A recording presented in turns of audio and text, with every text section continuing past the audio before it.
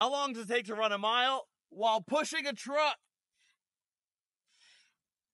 What we've got here is a 2004 Nissan Frontier. It weighs about 4,300 pounds. We'll be pushing it 5,280 feet, aka a mile. Why are we doing this? Because I promised TikTok when I hit 125,000 followers, I would do my hardest mile yet, which is pushing this truck. I found the emptiest road I could. There's still a couple of turns, and I want to make sure the truck doesn't go off the road. We'll be popping it in neutral. Caitlin will be here steering it, making sure we don't go off track. A couple of other miles I've done have been handcuffs, the elevation mask, 65 pounds on my back as a barbell. Hardest one was the flipper mile with some scuba flippers on. That was a toughie. This one is going to be the new hardest today. So I know this is going to be miserable, so to prep for it, I put as much air as I could safely allow into the tires to help it roll a little bit. The hardest part is getting it moving. Once I'm going, if I slow down, that's all right. The goal is to keep the feet moving the whole time. See if that's even possible. I have done this a little bit as a workout in the past, but nothing too crazy. It was me and a friend switching off every 30 seconds for like a quarter mile. Today, I don't get anyone to switch with, and we're quadrupling that distance, so it's gonna be tough. The ladybug just landed on me, so I guess that's good luck. To hit as many muscles as possible because my quads are gonna be killing me. Starting off with a push forward on that one, and then the backup. When those get really tired, I'll be going backwards. 3, 2, 1, go. I had a feeling this would be the hardest part, and that was definitely true. The wheels wanted to stick to the ground, so I really had to lean forward and push with all my might to get it turning. Yeah, I had a little bit of speed built up, but I had a feeling this would be a long road ahead with a lot more steps to take. 1/10 done. So far, it's not easy. First 3 steps, got the truck going, felt good. And now every step's hard. 0.9 to go.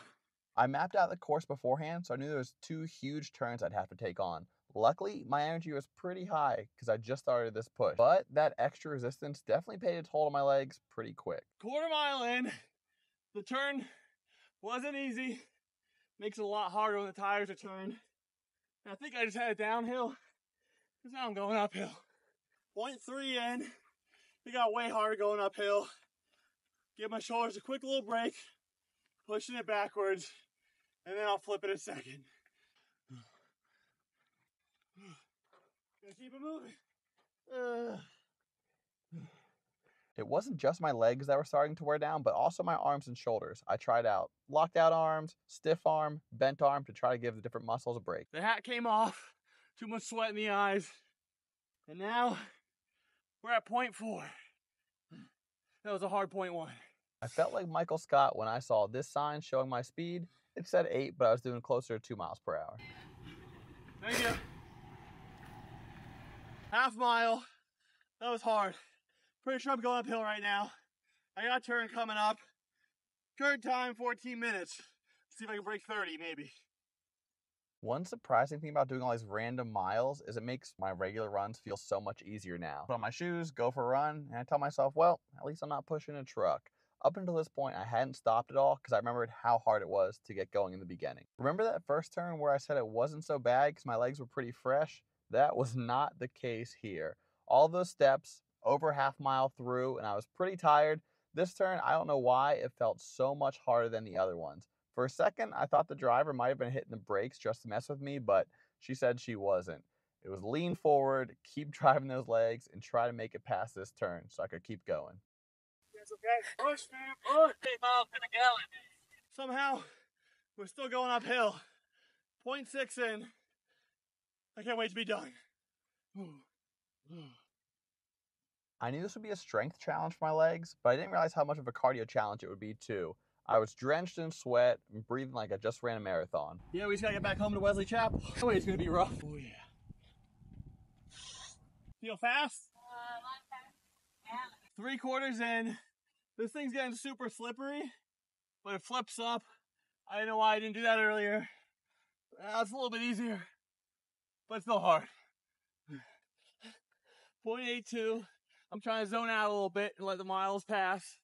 I used to look through the window to see what was coming up, but that was too distracting. Too miserable. Hello. Hi, puppy. You alright?